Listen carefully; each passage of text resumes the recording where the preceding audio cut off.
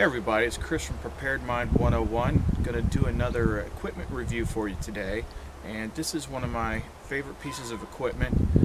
It's a little high-tech for, your basic survival kit, but is one of the best inventions I've seen in recent times for survivability, and it's going to help you either in a wilderness survival situation, an urban survival situation, a grid down situation. Just about anything it's going to be beneficial to you. It's going to help you cook, it's going to help you boil your water, and it's going to keep your electronic devices charged, and it's going to do so using sticks. So it's very fuel efficient, and it'll just keep it going and going and going. And you saw me mention it if you watched my cell phone survival or smartphone survival video, and that is the Biolite stove. And we're going to go inside right now, and I'm going to show it to you, and we'll see what all it can do. Okay, maybe technically we're not going to see what it can do, but I will tell you what it can do. If you want to see what it can do, there's about 50 million videos on YouTube with people lighting it up, so I don't feel I need to go that route. I like to keep my videos quick and to the point on PM101. So here it is. This is the Biolite stove. Comes in a stuff sack, and it's basically two pieces. You've got your stove piece, and you've got your battery pack. First things first, we're going to flip these legs out, and we're going to take the battery fan unit. We're going to insert the thermocouple right there. Actually, I need to take this down because this leg locks that in place. Now this is the entire unit. This is a electronically what's the word I should look for? Amplified rocket stove. So all this takes is simple biomass, a couple sticks and some sort of small fire starter, like a little piece of fat wood. Drop it in there, get it going. Once you got a little bit of the flame going on this thing, you'll be able to turn on the fan. And then that circulates the air inside the chamber, and that's just going to stoke the fire even better. And as it continues, as it gets a little bit hotter, you'll have the option to hit this again and increase the fan speed, and this will get going into like a small little fire tornado. And this burns so hot and so efficiently that all you pretty much have left over is a white ash. Now what this thing does is it's got a lithium battery pack in here that's powering the fan, and as it circulates the fire, as that heat builds up, this thermocouple in here is going to take the energy from the fire, don't ask me how, this is like smart guy stuff, and transfer it and recycles it through the lithium battery. And once it has enough excess energy in there, you'll get a green light, and at that point, go ahead and shut this thing off.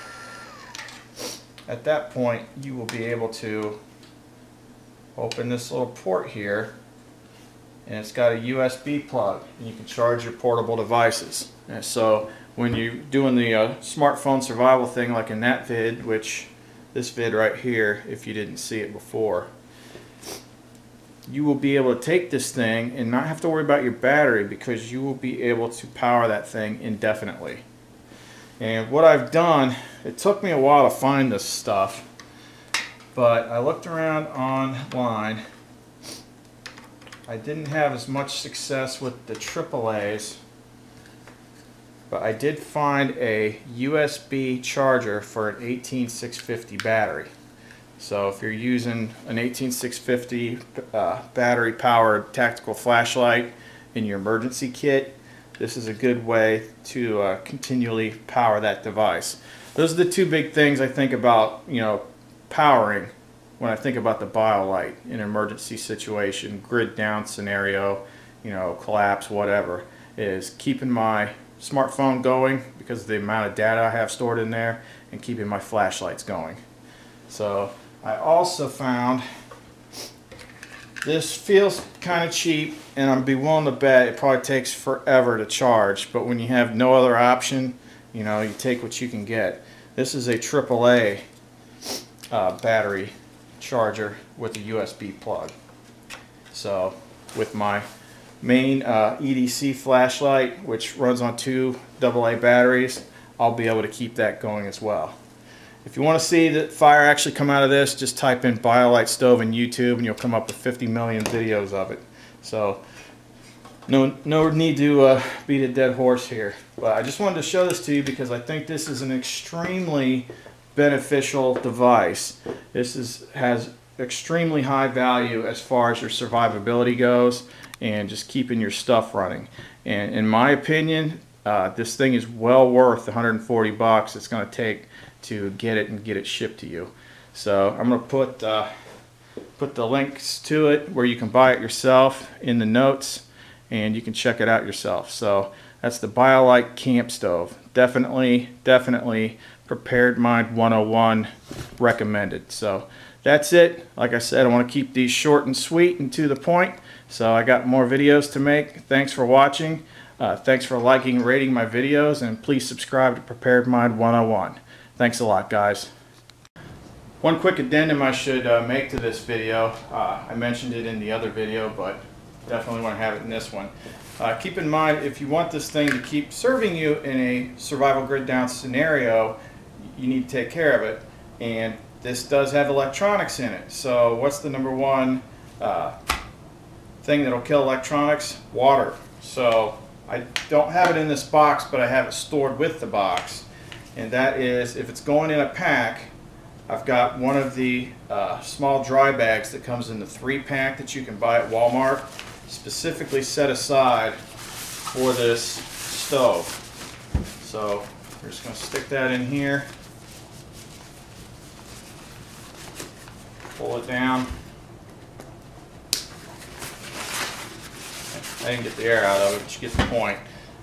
Now that way I've got an extra level of protection to protect this crucial piece of equipment from getting wet and then not being able to charge my stuff. So if you do invest in that, definitely invest in the extra 10 bucks for the 3-pack of dry bags at Walmart, because there's one smaller than this, which is good for a lot of things, and then the big yellow one that comes with it that's bigger than this one will actually hold a tightly rolled wool blanket. So definitely that's a good thing to compress your wool blanket, get it down to a small spot, and keep that thing waterproof as well. So that's it, guys. Thanks.